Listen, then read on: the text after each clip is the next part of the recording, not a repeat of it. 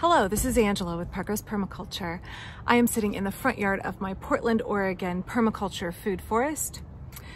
First off, I just want to say thank you to the new folks who have begun sponsoring this channel through Patreon. It makes a really significant difference for me and my family, and I'm really grateful for the folks who are able to contribute on a monthly basis. So thank you so much to all of my patrons. Now, I did a video a while ago on making cattle panel arch trellises. I made one in my front yard and showed you all how I did it. And then I made one in my backyard. And I thought I would give you an update on the functionality of those, on whether they've been a success or not, the ups and downs, and some things that I would tweak. So let me flip the camera around and I will show you how it's going so far using cattle panel arches to trellis perennial and annual plants in my garden. So to provide a little context for the location of this first cattle panel arch that I put in while we are serenaded by my neighbor's rooster, this is the purple robe locust that I pollarded earlier in the summer, both for biomass and to help it contribute nitrogen to the garden, and also to let some more sunshine in, and also because I have to control this tree or it will get far too large for the space. Eventually it will be cycled out, and this pawpaw will be the dominant canopy tree in this area, along with this pawpaw. They are right now a sub-canopy layer, but eventually they'll get big enough to form the canopy. Now, for those of you who aren't familiar with what has happened in the West Coast this summer, we had an absolutely brutal heat wave, and this plant did get some sunburn. So if you see some brown and yellow spots, that's what's going on with that pawpaw. So that's the context for this arch. I put it in here because you walk through carefully through the pumpkins and persimmon. Walk through here. I put in this arch because I had these goji berries, and I saw a quick blurb on Plant Abundance had a video about an entirely different subject, but he had a quick mention of his arch trellis and how he really liked it for his goji berries. And I thought, well, my goji berries are getting bigger and healthier every year. They're in a sheltered location here along my neighbor's hedge, but they do tend to flop over and they tend to tip root. So anywhere this hits the ground, it can form a whole new plant. And that means you end up with a walking patch of goji berry and wolfberry. I have both here, a goji here and a wolfberry here. They are both in the same genus, but different species. So you can see they're very happy. I'm really glad that I trained them up over this cattle panel trellis. You can see they do a really good job of, on their own, leaning up against the trellis. I don't have to tie them up or anything. Occasionally I do come in and weave some up back through to get them growing up this way instead of coming into the middle too much, but I don't have to do very much. And I'm going to have another bumper crop of gojis this year. Look at all these green gojis. So that part of the trellis is a real success. Now, I made a boo-boo when I installed this because I've never done a cattle panel trellis before. Ooh, let's take a look at this bumble first. I've said before, bumblebees really like any of these Solanaceae. Way up there she goes. Okay. So when I first put the arch in, I wasn't really paying attention and I didn't realize my mistake until after. The way that this works, the tension of the arch is pushing out, right?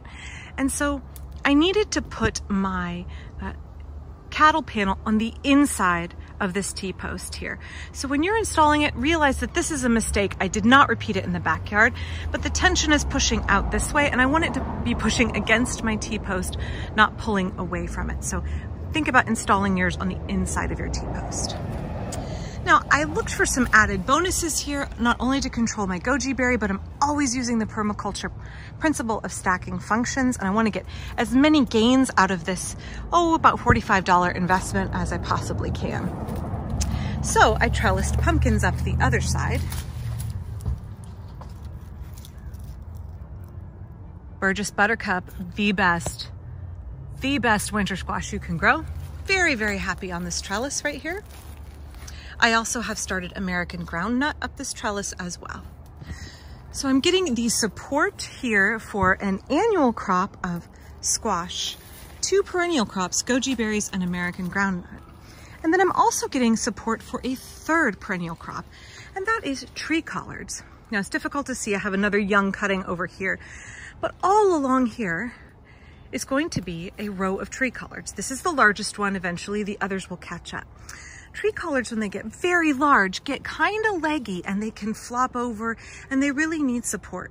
So my idea here was that the annual squash would grow up this side, and along the outside I would be able to stake and attach with string the tree collards so that they are fully supported as well. So I get 3 supports for 3 different crops out of 1 trellis. I also get a clear path for me to use instead of a path in which I get entangled in goji berries. So I'm very, very happy with this. Now let's go look at the one in my backyard.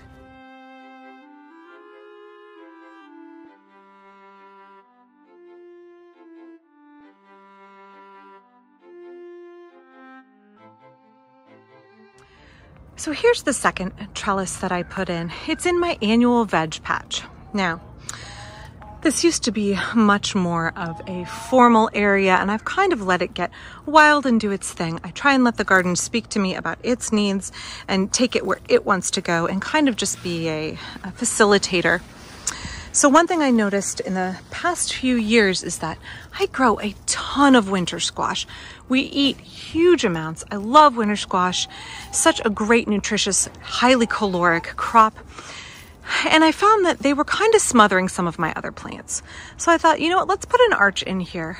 Not only were they smothering other plants, they were consuming the path, and it made it hard to get down into the chicken run. So I put this arch in here. Let me come down and show you. And I thought I'll grow pole beans up one half and winter squash up the other half. So coming in here, you can see the Oregon sweet meat squash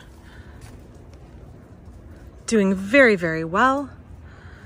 Huge, huge squash, very happy.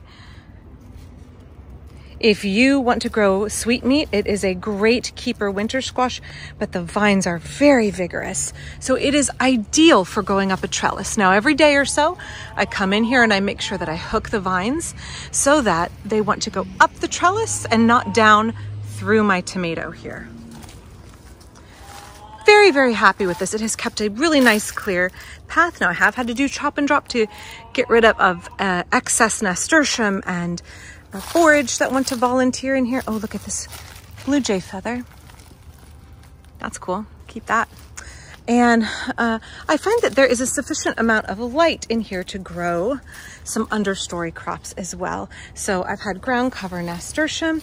I have kale growing underneath, and there's plenty of room. So you can see I always grow flowers intertwined with my veggies, increase pollination, increase forage for pollinators, but my runner beans here are now in flower. I have some gaps because I used very, very old seed, and so I didn't get as good a germination as I wanted, but that's okay because I threw in a few extra delicatus squash, and my hope is that as they come up here, I will train them to fill in the holes. Almost there. We'll get there in a week or so. That'll be up and over these holes, but quite happy. Now, runner beans need a very tall trellis, so they will likely cover the entire top before the end of summer and be competing with the sweet meat squash, which also will just scramble everywhere. But this is a really nice functional trellis. Very, very happy with it. Not very expensive. And back up here, you can see it really provides a nice vignette in the garden. Some vertical height, more green, and it really increases my growing space so that I'm able to grow those vining plants without having them smother some of my lower annual veggies. So this cattle panel arch system is one that I would recommend to anybody. It was very easy to install. The most difficult part was getting it home from the farm store, but really quite an easy installation and a low financial output, about $45. Great for growing big, heavy annuals, great for growing perennials over it. Super, super pleased with how this turned out. So thanks for watching. If you got something out of this video, please give it a thumbs up.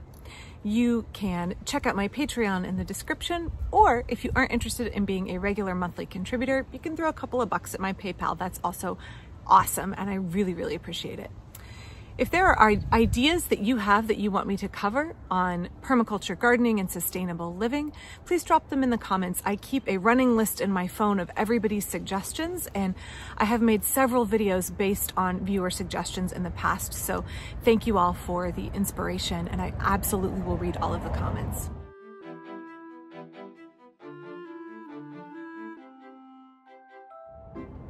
I'll be back soon. Thanks.